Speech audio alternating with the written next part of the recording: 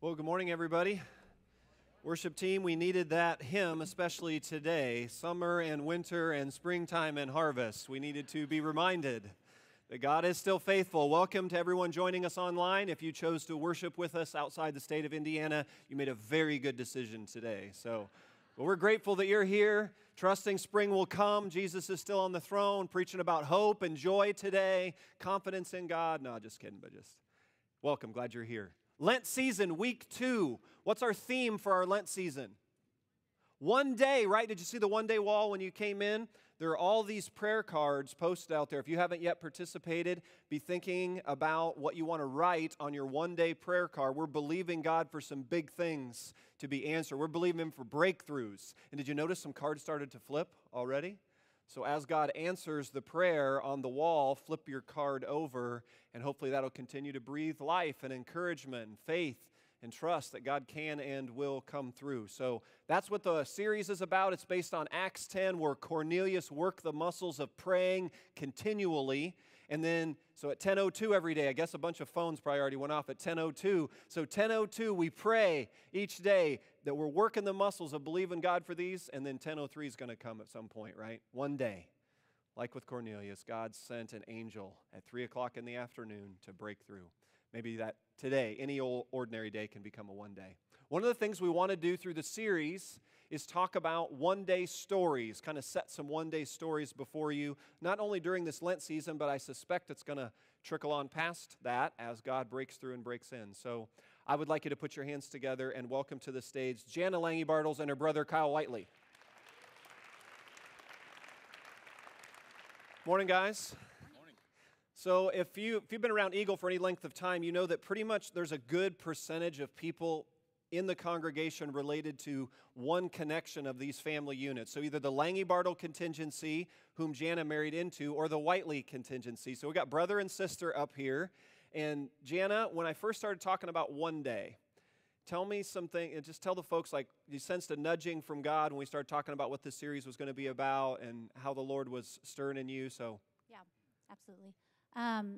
Even before the one-day series has started, I just felt like the Lord was asking me to take a step of obedience, and just I had a role to be vulnerable.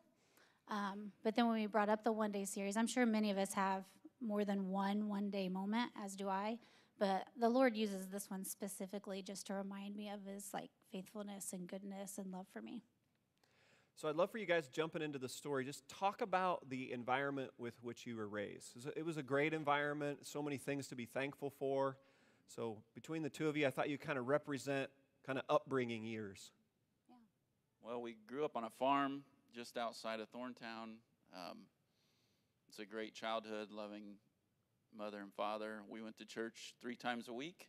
Wow. Sunday morning, Sunday night, Wednesday evening service, and we were indoctrinated with a lot of the Bible, taught the Bible, and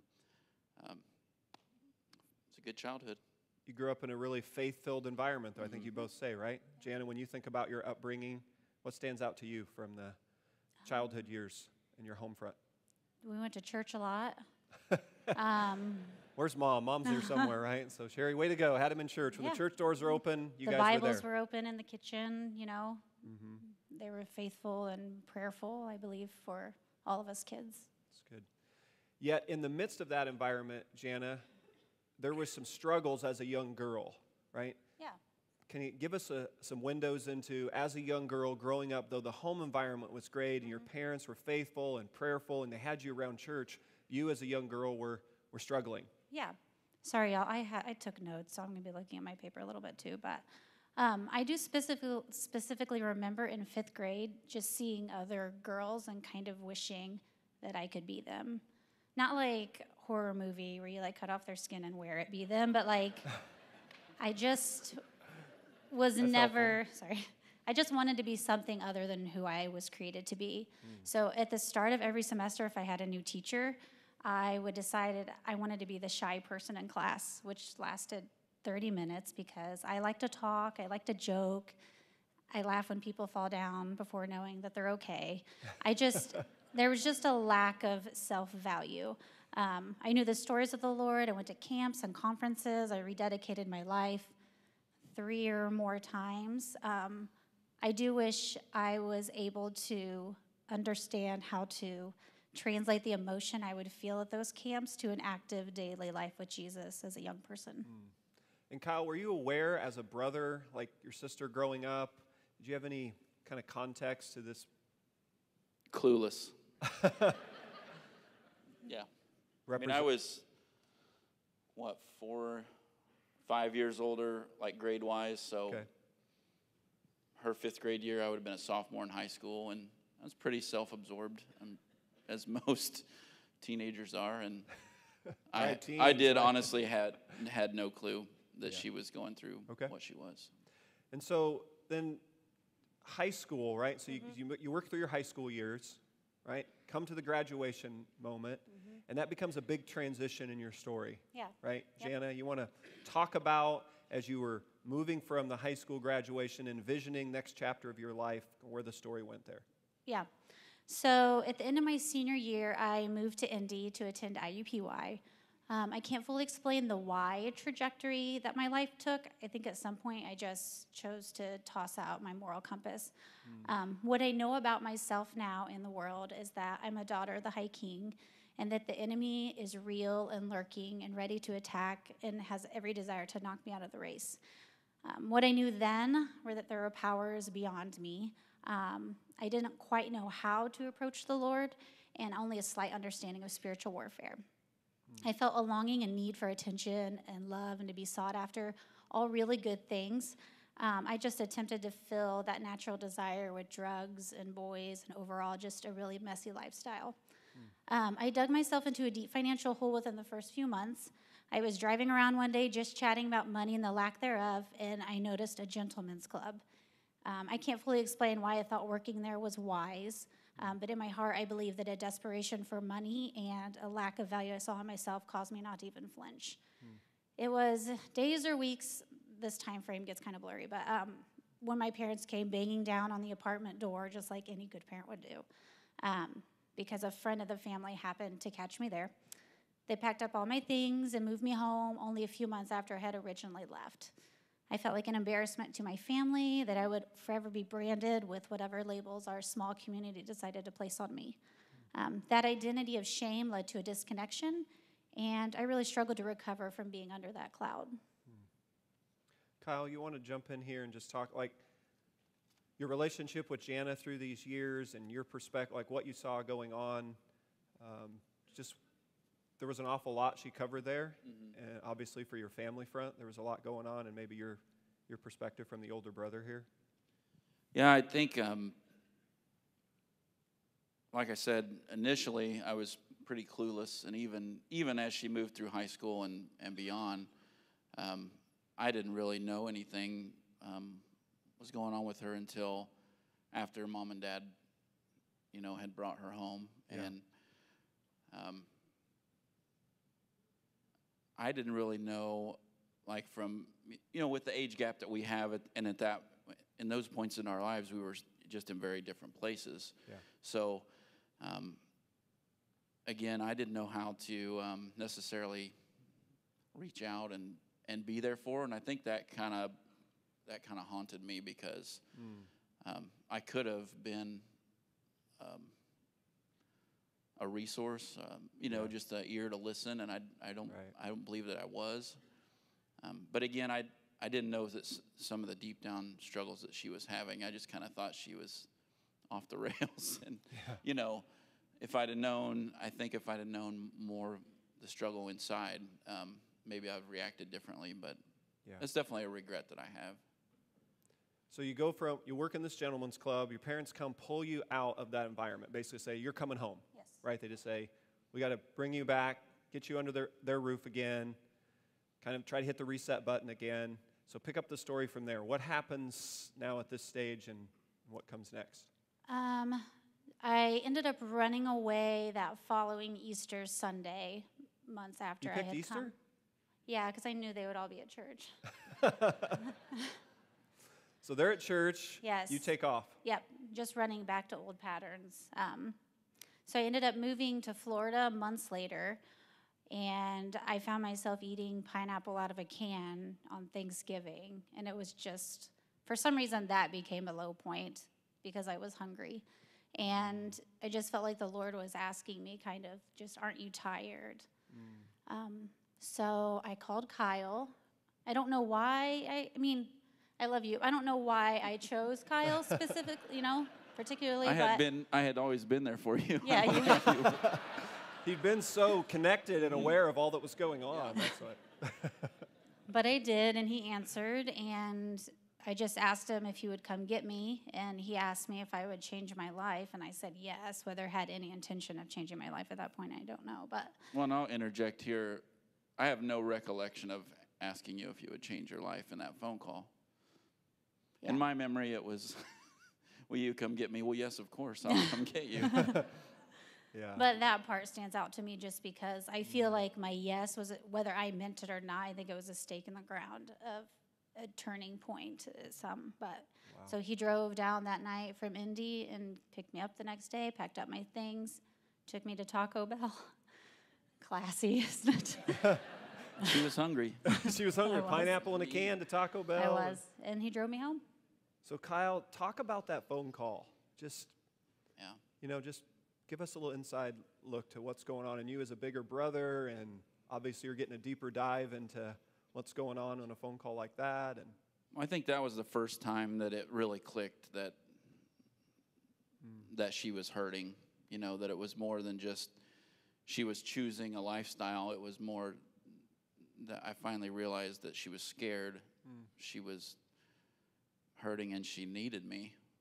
And it was finally a chance to be there for her. Yeah. And we were trying to figure out when that date was, sometime between Thanksgiving and Christmas. I had only been married a month and a half. Oh. And I had a young wife, and we had a brief conversation, Megan and I did, and she's like, you need to go. And so to have her encouragement, if she hadn't have said that, who knows, but we both just sensed, I need to go. So I called my boss and said, I need a couple days off work, and you literally just loaded up in the car? Yeah, just got in the car. I don't even think I packed a bag. I think I just got in the car and went. Wow. So I thought about Luke 15 when I heard this part of the story. There's just such a great picture of the Father's heart, the way you represented Luke 15 when the prodigal's out in a distant country, and your immediate response was, Jana calls and says, Kyle, will you come? And in your heart, yes, I'll come. And it's such a great image of God's heart for us and that. So give us age. How old are you at this point in the story? 19. 19. What did Florida represent as you look back on it? Like you go, I look back at it, what did, like, going to Florida, what in your heart was just running, just getting away? Right. Confusion, probably. Okay. Yeah. Running. I don't know.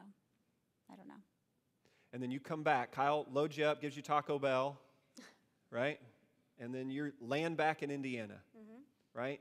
You have this faith-filled church background, right? You've got this family who loves you and is embracing you. Pick up the story now. Like what are the next steps here? The next few years, life was still a process. I attracted every loser boyfriend imaginable. I carried around just loads of guilt and shame. And even if I wanted to inch back closer to church, I didn't trust the people within the church, and I figured they wouldn't trust me either. And what was that rooted in, Jan, when you say that? I just didn't what were you, like the thought of going to church and getting help from the people there, you didn't really... Yeah, I really didn't want to be on everyone's prayer card, And I figured if I already was, that people probably knew, and I don't know what the thought of church was, something more of perfection versus just how we're all sinful. And Yeah. Yeah. It's good. All right, keep going. Yep. So I just, kind of what I said, I ended up building just a barrier between myself and everyone else, and thought everyone was awful, and now I just realize we all get to be awful together, We don't have to aspire to be something that we're not. It's good. And Kyle, what did you notice as a brother? Like that obviously your relationship, I'm sure, went to a different place from that kind of experience together. I can only imagine the drive conversation and then some of the conversations after that. You want to just speak into that a little bit? I think when we got back to our apartment, And I just naively expected her to be different when we got home. Like, Yeah. I had kind of some unrealistic expectations of That would all just wanting be better to just, now. Yeah. Force her to reconcile relationships and Megan was like, you need to give her some time. This is going to be a process. And so, yeah, just definitely is, although that was a defining moment, it was definitely a process. There was a long journey, and but because of us going through that together, it definitely strengthened our relationship, and yeah, it was really a blessing just to see her grow and become who she is called to be. Yeah. It's a great picture, I think, Jana, when we talk about one days. One day is also it's an instantaneous where God kind of breaks through and breaks in, but your story is also it's like a domino that moves into a process. Like you bring a one day fuels then a journey for you, right? A process. Right. So I want you to speak a little. We're 18 years removed from that one day phone call to Kyle, and shame, fear, anxiety, that's still a journey, right? You would say, talk about that and the journey and the process point that it's been, and maybe speak to the things you found that have been helpful to you in the ongoing struggle. Yeah, absolutely. I think realizing that feelings of guilt and shame and fear and anxiety, they are not from the Lord, and they are not of the Lord. I think feeling I'm never mommy enough, I'm not being a good wife enough, I'm not drinking my herbal tea and reading my how-to books before bed enough. I think my personal awareness that the enemy is real and ready doesn't mean that it doesn't happen. It just means I'm prepared and prayerful when it does. It's a shame awareness. That's what I'm calling it. I think shame is the ultimate identity thief. Shame awareness reminds me to ask myself, why am I feeling this way? What has triggered this feeling? Are there sin patterns that need to be broken? Is there confession that needs to happen? Actions that need to change? Instead of stuffing and burying the shame, because the enemy will use that as a foothold. I think vulnerability is the antidote to shame. Shame tells us not to speak what we're fearful of or disappointed about, and vulnerability says, speak it, bring it to life, because that will suck the power from the thief. And shame has the tricky ability of sneaking in at any moment. When Justin and I were dating and even engaged, I heard some stuff that came back around to us that we weren't spiritual enough to be engaged or married. And what that did was it brought me back to that young adult Jana, the reckless Jana, and made me question my own spirituality. And maybe I will never recover from my past. Maybe this is just a consequence of my behaviors. When I start feeling shameful, I hear things like, you're a loser, you're not good enough, you have nothing left to offer. But church, that is a lie from the pit of hell. I think when I choose to voice what I'm feeling to the Lord or a trusted friend, that allows the Lord an opportunity to speak directly to me or to speak through that person and just breathe life and truth in that circumstance and moment.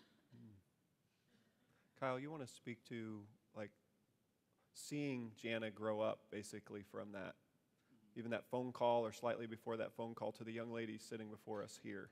I mean, you've seen an awful lot. You've got a front row seat to some things. Maybe just speak to what you've seen the Lord do in her and what you're so encouraged about when you look at the development God's built in her. Tell me all the wonderful things about me. I feel like that's the portion we're going to... Well, I mean, she's smart, she's funny, she's beautiful, and she's, from all my accounts, she's a great wife, great mom, great sister. And it's just been a huge blessing to have a front row seat to see it and to watch her have her kids, have her own kids and love them and raise them in the church. And Justin, those two together, I feel like just blessed to be in their family. So, how'd you feel about that, Jan? Did you like that? Well, I thought there'd be more, but it's okay. I'm kidding. That's all right. You didn't. I don't have a note card. I'm sorry.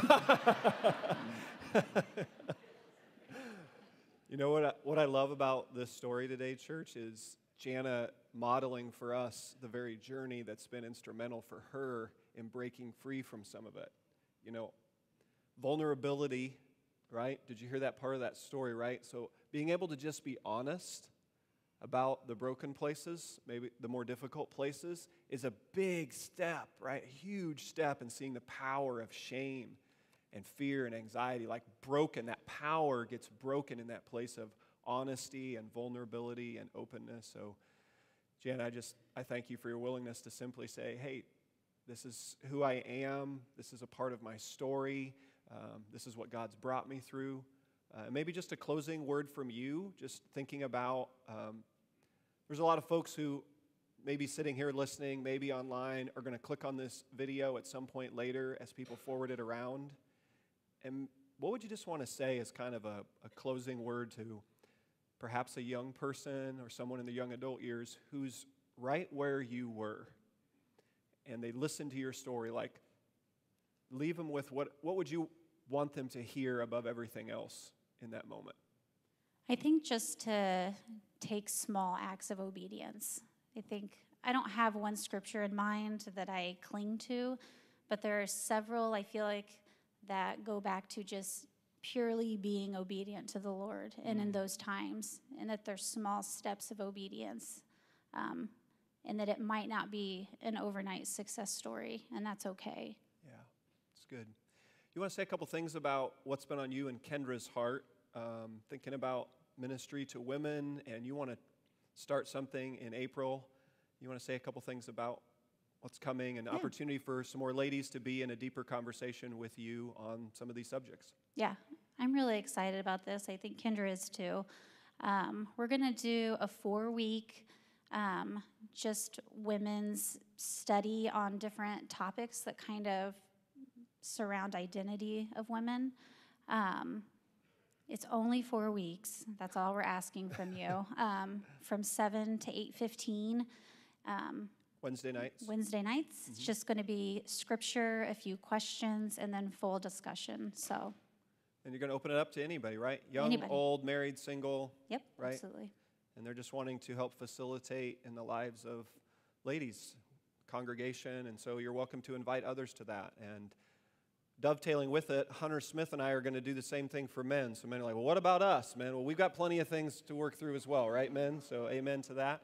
So Hunter and I are going to do a men's gathering, similar time. We're going to start these on April 24th, the Wednesday after Easter, and we're going to run them through May 15th. We're going to do 4 Wednesday nights, the ladies together, the men together, and two separate rooms, obviously. We got different kinds of dialogues going on, but going to hit the same thing. Just talk about what it means to pursue Christ with all of our heart, mind, soul, and strength, no matter our background and story. Amen. Can we do that? And Janet, do you want to say, before we pray for you, you want to talk about maybe a card you're going to flip over out there? Tell them about your card you wrote down. It says, do not throw up on stage. So I get to go turn it over, right? When we're done. She said she has a one-day wall card out there, so don't throw up during my story or stuff. I said, well, when we're done, you can pray, go flip your card over. And but I know on behalf of the whole congregation and all those who are joining us who aren't physically in the room, we're just so grateful for your vulnerability, transparency, willingness to simply be yourself. And we count it a privilege that you'd share your story with us today. Can we thank Jana for that? Let me pray for you.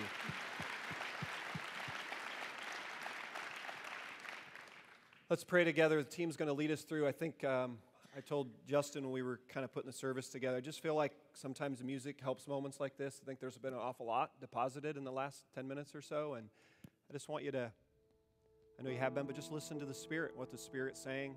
Let the words of this song kind of minister into some places. Maybe it's hit home.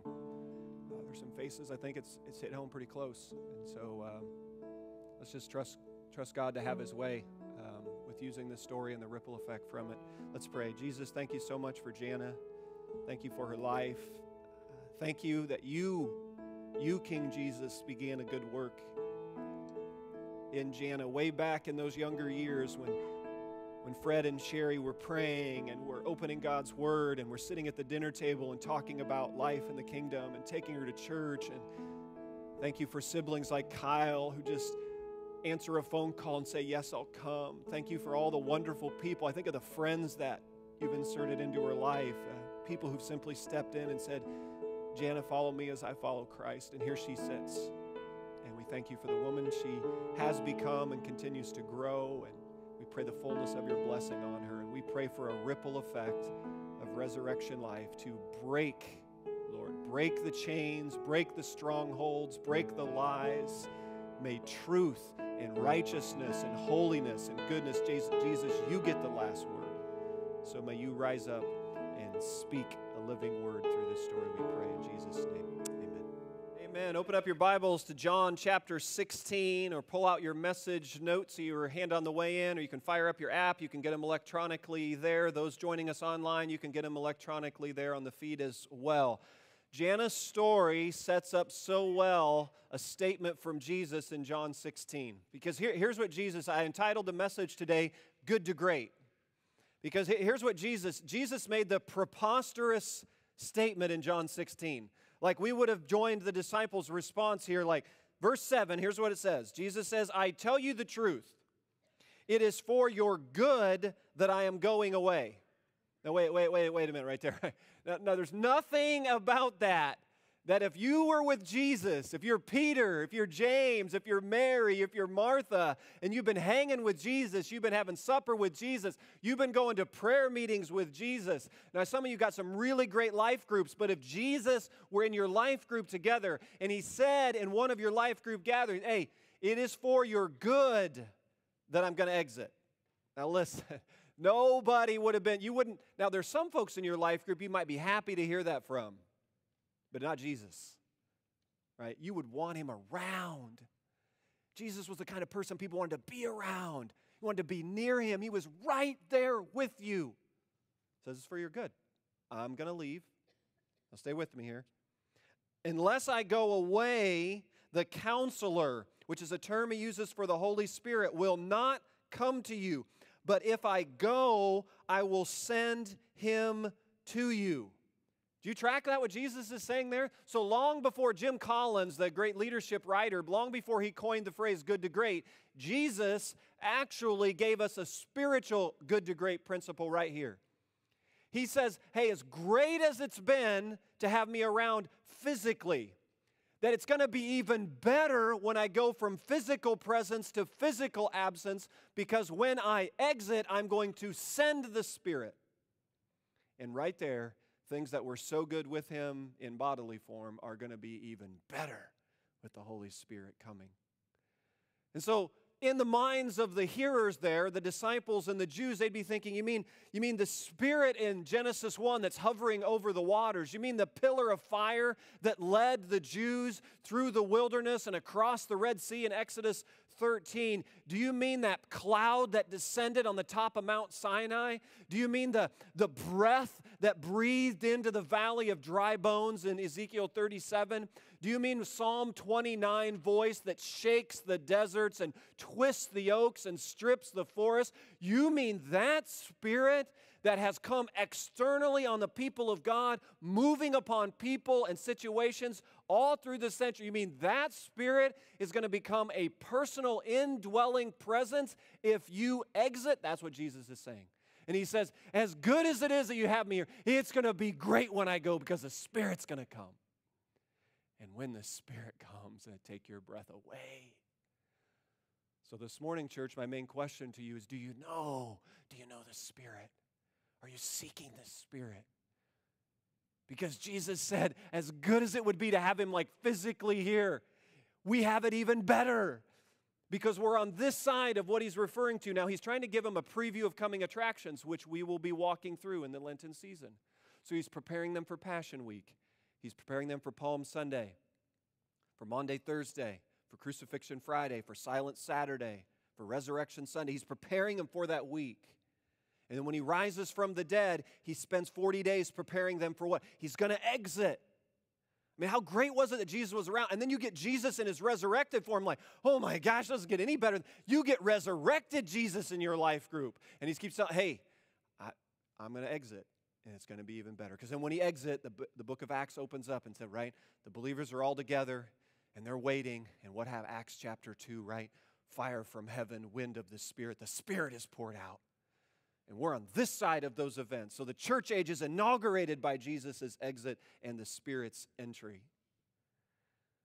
And so this morning we're looking at, like, what does the Spirit do when He comes and inhabits a life and takes over a life? So I put 3 things in your notes that we're going to look at. Like, when the Spirit comes, what does He do? And the first one is He applies Christ's life to our lives. Have you heard that phrase, like someone might say to you, well, like, when Jesus came into my life, have you ever thought, how does that work? The Holy Spirit. How does Jesus come into someone's life? I opened my heart to Jesus. Have you heard that phrase before? Or I really sense Jesus is with me in this. Have you used that statement before? How does that happen? The Holy Spirit. Like Jesus makes the statement at the end of Matthew 28 that He gives us these like commissioning orders. He gives us our marching orders as His followers. He says, you're going to go to the ends of the earth and you're going to teach and baptize and preach and proclaim in my name. You're going to tell everything that I've tried to teach you. You're going to do that to the ends of the earth. And He says, and I will be with you always. How? How? The Holy Spirit. That's how. Like when Jesus was physically on the earth, He couldn't be like in Jerusalem and in Joppa and in, Nazareth. He couldn't be like physically in the same area all at the same time. But when He left and the Spirit was poured out, Acts chapter 2, now Jesus, present today, approximately 190 nations, 2 billion people gathering in His name today, right now actively present with our 2 billion on this planet. How? Holy Spirit. The Spirit. This is why the Apostle Paul says it this way. Colossians 1:27, the glorious riches of this mystery, which is Christ in you, the hope of glory. Isn't that an amazing statement? Christ in you. How does Jesus live in you? Holy Spirit. How is Christ's life like shaping and forming and carving in you? How does that happen? How does someone become increasingly like Jesus, which is supposed to be the trajectory of the Christian life? The word Christian means little Christ. Like people are supposed to hang around us and see Jesus and His values and His attitude and His behavior and more of Jesus and more of us. That should be like the discipleship trajectory for anyone who's following Him. Samuel Chadwick, the old pastor, the English pastor, said, Christianity is hopeless without the Holy Spirit. Why did he say that? Because of this. Like we got no shot for Christ's life to be formed and shaped and walking with Him without the Holy Spirit. The Spirit, when the Spirit comes. That's why He says it's so good that I've been with you, but it's going to be great when I go. And in our Alpha class on Wednesday nights, we've been looking at the role of the Holy Spirit. And it's been, I think, very fruitful for all of us involved with the class. And one teacher whom I didn't know even existed, I didn't know the Pope had a personal pastor. So here's a little clip from the Pope's personal pastor from Rome talking about the Holy Spirit. Jesus says that to experience the Spirit is like to be born again. It's a new birth. In the sense that everything becomes alive. The Holy Spirit doesn't change anything, and He changes everything. He doesn't add anything to what Jesus has already said and instituted, but He makes all Jesus has said and done alive today. But this is what the Holy Spirit is meant to be. The one who accomplishes, who realizes, who reenacted the work of Jesus. The Holy Spirit is a relationship, a person. It's a personal love between God the Father and the Son. And if human love can change the life of 2 people, imagine what does the Holy Spirit with love in person. When He comes upon a person and when he is accepted, welcomed, there can be a more rewarding experience than to experience the Holy Spirit. Doesn't He just have that kind of presence where you just want to like hang around Him? Like I just want to listen to Him even more. But do you get the personal, relational dynamic there? It's nothing like having a relationship with the Spirit. Jesus says it's great.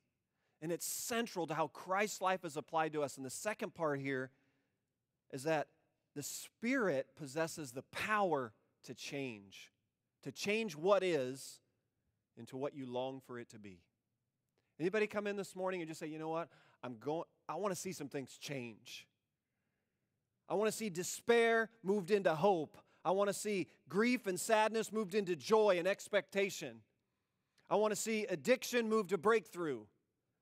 I want to see patterns that have been going this way, old ways, I want to see go a new way. And it's the Spirit that brings change. The Spirit brings the power to take what currently is and make it something different. It's a role of the Spirit. So church, do you see we have to seek the Spirit? And as we seek the Spirit, it magnifies Jesus. Like, what's the Holy Spirit about? The Holy Spirit is about shining a spotlight on Jesus. We'll get into this more next week, but a person who's full of the Holy Spirit, you know, a marker for that person, they're consumed with Christ. They can't get enough of Jesus. That's a person full of the Holy Spirit. So are you seeking the Spirit? Are you consumed with Christ and His power to make all things new in your life? That whatever has been, whatever has marked, whatever has been dominant can change.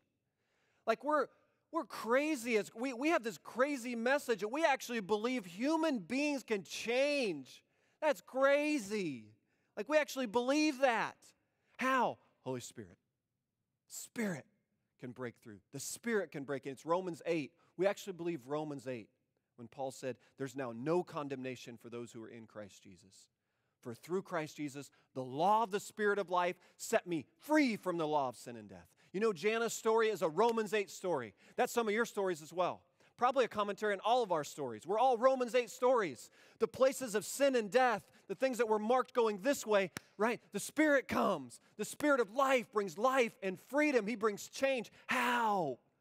This is how it works. If you're going down the life and death road, the way you get off of that road onto a new road is the Spirit. He sends a Spirit to bring change. And it doesn't matter what we've wandered into. It doesn't matter how long we've wandered into it. You are not beyond the reach and the love and the strength of His love and grace to you. If you're not dead, you're not done. You still got breath of life in your lungs? Here you sit. Someone listening, sitting somewhere, driving somewhere, and you just need to hear this. God's not done with you yet. He's still coming for you. The Spirit is coming. And like the old English preachers used to say, He's got the hound of heaven. When He catches your scent, He will track you down. Just like that little hunting dog catches that scent, He will track you down. And perhaps today is another indication that He is tracking you down. And whatever has been law of the Spirit of life right now, right, can set you free from the law of sin. And whatever's been sin and death can be marked, changed, and different. We believe that because of what Jesus said. I will send the Spirit. And the Spirit can make a change. So first thing is, the Spirit is how does Christ's life actually practically come to indwell, to inhabit a person? Holy Spirit. And then secondly, it's the Spirit that possesses the power to change what is to what you long for it to be. Maybe you've been whispering some prayers for what you long to see change in your life. You know, it's the Spirit that's the power to see that come about. The presence and power of the Holy Spirit. And thirdly, and we'll wrap with this, the Spirit is the fuel to press on when we want to quit. Well, have you noticed this with life? It's not easy. Life comes at you in some ways where at times you just want to cash in the chips. I mean, you just get to the point, like you can come off of a spiritual retreat, you can go to a conference, maybe a great worship service on a Sunday. Man, you can be on Sunday afternoon ready to just go at it into your week, and then Monday morning comes, right? Or Tuesday staff meeting or Thursday PTA, whatever it is, and all of a sudden you're like, whoa, a long way away from whatever. I have a lot of idiosyncrasies, but I've got this one idiosyncrasy about when someone's not feeling well. I asked them, I said, well, they said, you know, my family will say to me, girls will say to me, or Ken, hey, I'm not quite feeling well. I said, well, as a guy, it's not super helpful for me, the vague, like, I'm not feeling well. So I said, give me a percentage. Like, I need a percentage. Like, the staff knows this, right? So staff come in, and somebody on staff will say, I'm not feeling well. And I say, well, what's the percentage? I'm like, after they get over my idiosyncrasy. They know now. So everybody knows when they're sick around me, they know they got to be ready for like a percentage question, right? I'm 74% today. Oh, okay. See, what's real helpful is then tomorrow when I see them, right? So I see them the next day, I say, what percentage are you today? And they go, I'm like 60%. Oh, we're we're trending the wrong way right there. We got a little saying in our house, like when you get below 50%, oh, that's shutting it down. Like when you're below 50%, no school, no work. When you're below 30%, that's when you're texting Doc Benson, Doc Swinney, the folks in the car. Like you need to see physicians. Like you need serious attention. And we don't even have a marker for sub 30% on that. Kaylin just says, well, Dad, I think that's when you die. That's what she told me. It's like, but I thought about in the spiritual life, like, wouldn't it be helpful? Have you seen the 5-Hour Energy commercial where it's the little, like, percentage, like your phone has the battery life above your head? Look, wouldn't it be super helpful, like, if you were just walking around the spiritual life, like in community, if we just had a little, like, percentage, like, battery meter above our head? Like, how are we today? Now, it may not be super encouraging to a pastor on that, but I'm just imagine, like, I'm just imagining how encouraging it would be, like, to see right now just a display of, hopefully your lines are, like, into the green, not the yellow-red, right? But isn't life a lot yellow and red? Like when that phone says, it's time to plug in and charge up. That's what happens in life. Do you know the mechanism for how we have endurance to just stay at it? Do you know? It's the Spirit. You seek the Spirit. Here's how Paul said it this way. He said, Colossians 1, to this end I labor, struggling with all his energy, which so powerfully works in me. I caught the same bug that all of you have had over the last several weeks or months of this winter. I caught it this past week. I don't know how many times this week I said, Lord, I just need the energy of the Holy Spirit. He's so faithful to give that. Even if I wake up and say, I'm 65% today. I'm going to give you, Lord, I'm going to give you my best 65% I've got. I need the energy of the Holy Spirit. And He can meet you there. And when you get to those places where you feel like you're just about ready to cash your chips, I say, I don't know if I can put one more step in front of the other. Here's what I want you to lean. Lean into the Spirit. Seek the Spirit. It's not all on you and I's shoulders. He's got life to give, strength to give in those places of weariness. And one of my favorite quotes that kind of, for me, crystallizes the discussion this morning, Mark Buchanan's one of my favorite writers, and he wrote about our response to those places when we hit weary stretches. And there's like one way you go about is you just kind of, pull yourself up by the bootstraps. You just go kind of self-striving, suck it up, keep pressing, just go hard. That's one way to go about it. And then he said another way to go about it is to seek the Spirit. And I love how he outlined. I put the quote in your notes because I think so highly of it. I thought it might be helpful. Here's how he summarizes it this way. Stay with me. It's a bit long here. The one who is all about discipline, control, and accountability. That's one way to respond, by the way, to when life's not going so great. You just more discipline, more control, more accountability. He's lean and sharp and focused. He gets more done, has fewer mess-ups, can quote with flawless accuracy more scripture. He just lacks joy. His faith and virtue sour with each passing year. He struggles with judging others and hating himself, the twin offspring of self-striving. He nurses, I suspect, bitterness toward God. His children are mostly silent, but have watchful, distrustful eyes. Contrast that with the one who seeks the Spirit. He garbles Scripture and can never remember what passage comes from where. He bumbles and ambles at times. He is earthy in a way some people find shocking. He could lose a few pounds and sometimes forgets mid-sentence what he's talking about. He abounds, but he abounds with joy. He gets sweeter by the day. He is one of the few people I know who truly loves sinners and hates sin. And people instantly sense it. They sense they're safe with him. His love for God is as inviting as a blue lagoon and contagious as laughter, and he is his children's hero. Gang, I want to be a whole lot more like paragraph 2 there. Those are the markers of one who seeks the Spirit. Let's be a people who seek the Spirit. To have his life pulsating in our lives, to have our children rise up and call us blessed. You say, well, why does it have to be so hard? I suspect a big part of why the stretch is so hard in this walk is it just breeds this raw dependence on God. Like sometimes the ingredients that we're battling through in life, some of you going through the body fading away, or things at home fading away, or career fading away, or faith and ministry stuff. You get these fading away things going on. I say, right there in that space, it just like thrusts us into raw dependence. And raw dependence is the raw material from which God does some of his best work. And some of his best work right there is seek the Spirit. And perhaps we come to the end of ourselves and say, I just can't power through this anymore in my own wisdom and strength. And right there's that place where you seek the Spirit. So worship team, come on up. Here's how we're going to wrap up this morning. I want to just create a little space during our closing song. The song's entitled Give Me Faith, and it's kind of I want you to think of the lyrics as maybe being sung into some of us this morning, perhaps. And then just want to open up the front here for some of you who maybe have come this morning, and perhaps it's something really resonating in your heart from Jana's story. Maybe you're in a Romans 8 place, right? Maybe you look at it and go, I'm on the wrong road, going the wrong way. And today needs to be a day of change. You know, sometimes we've got to do some stuff with our physical body to help reinforce what the Spirit's saying.